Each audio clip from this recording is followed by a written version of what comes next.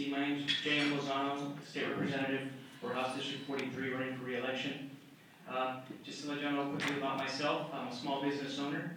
I've been wanting to be a legislator since I was 14 years old. And I knew that one of the things I wanted to bring to Austin was a business mind. So I went to graduate school, I got my degree in business. I was always eating at a restaurant called Wingstop. At the age of 27, I hired an architect, I hired a general contractor, and I built my first restaurant. The year after that, I built my second, and just a month ago, I opened my third in Cal Allen. I have 60 employees. I send all my paychecks. I order all my product. I balance our checkbook, and I think that that's a unique skill to Austin. I was raised in Jim Wells County, where we either went to work on oil rigs or we went to college. And so I fought hard to get on energy resources, and I'm actually the only member on the Energy Resources Committee, the Oil and Gas Committee, that is from anywhere from San Antonio south.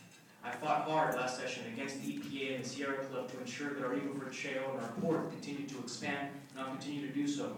We've been endorsed by the Texas Oil and Gas Association, Texas Chemical Council. We've got strong support from a lot of the industries on the port.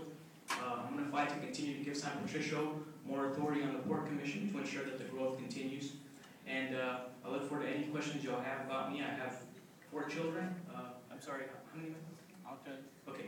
I have I'm sorry, there's 4 of us. I have 3 children, a 4-year-old, Penny, a 3-year-old little boy named J.M. III, and a little 1-month-old Carlos.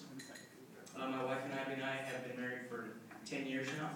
We go to First Baptist Church in Kingsville, Texas, and I'm proud to be, and I would be honored to be your state representative for the next session. And we were also awarded Freshman Legislator of the Year last session for our good work. Thank you.